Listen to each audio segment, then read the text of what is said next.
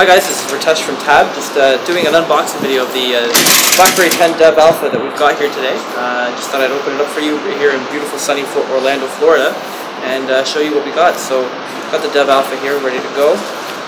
Here are one of the US developers. They gave you a SIM card, some instructions to go with that, and just some of the support resources that you have if you need help getting started with your device. So, let's get started with opening everything. So, nice packaged product, see that there. So my device actually seems to have come open, wondering if maybe they were doing some last minute changes. So let's open it up, let's see what's inside. So see right there that we've got, shows that right in there, the actual device, prototype device, all in a nice soft silicone rubberized case. Pull it out of that just to see what's on there.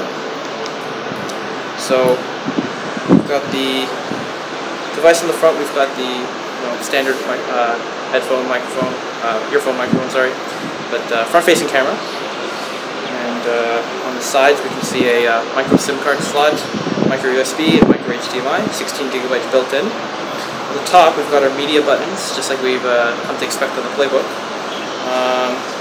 Seems to be something along the bottom. Not quite sure what that's for. We'll have to find out about that.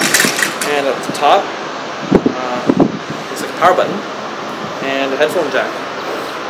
Flip at the back, we've got our rear-facing camera with flash, along with some boilerplate instructions and property of research in motion sticker that many co-op students might be familiar with when they work at with the prototype devices at RIM. I know I am. So we go on to what's in the box. You see that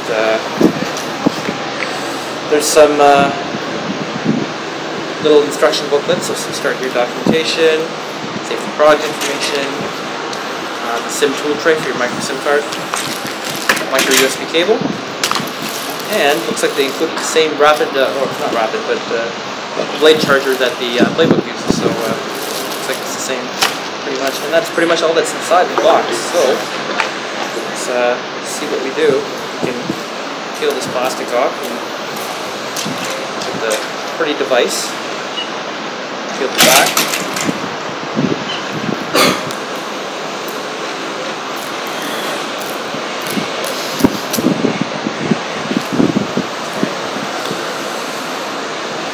Looks pretty good, so let's turn it on.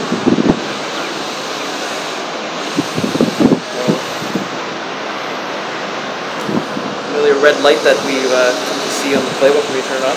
Here we go, BlackBerry 10 Dev Alpha, running right up on the screen. It's actually a really nice screen. The fact that I'm looking at this from the top down, and I can see it perfectly. So it's got tremendous viewing angle, it seems. So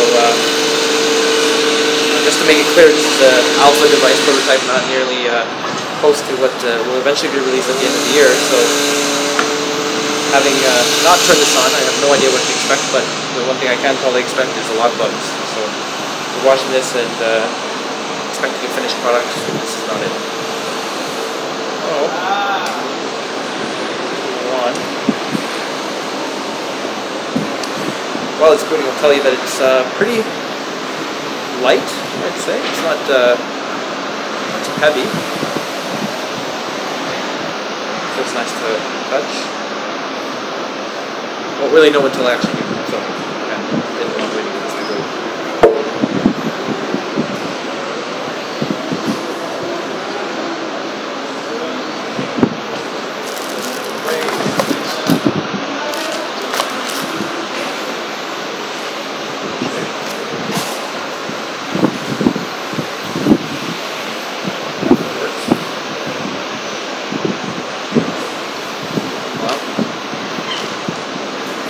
Start reading this.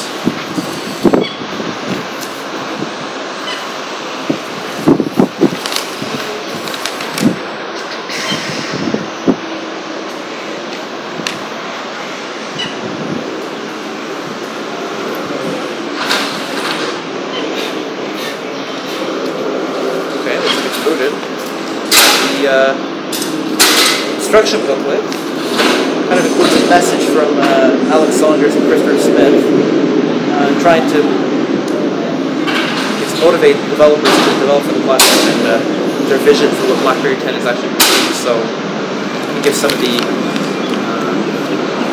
overview of the actual hardware on the back. Shows you how to use here.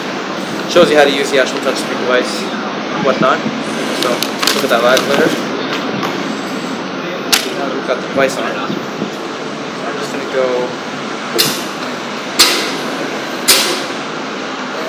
select English. Okay.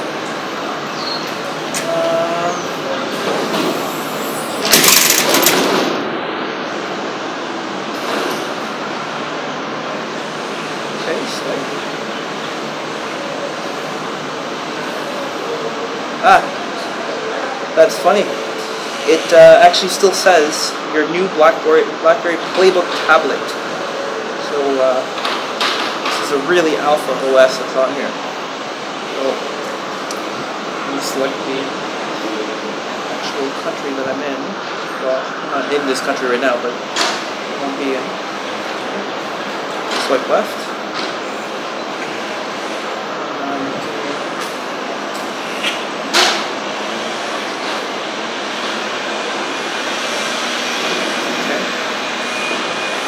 Alright, now we need to connect to a Wi-Fi network if we can find one. And what I do know from speaking to others is that it's necessary to move on to the next step. So, B10 jam. Okay. Connect.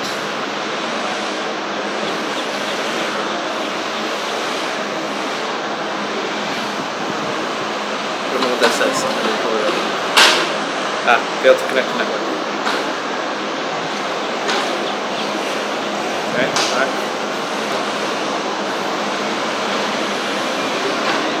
To be honest, I don't think this is quite going to work right now. A lot of people were having trouble with this earlier, so I'm not expecting miracles here. I think this is where the video is going to stop. Yeah, okay. So I will continue the video when I get it on the Wi-Fi.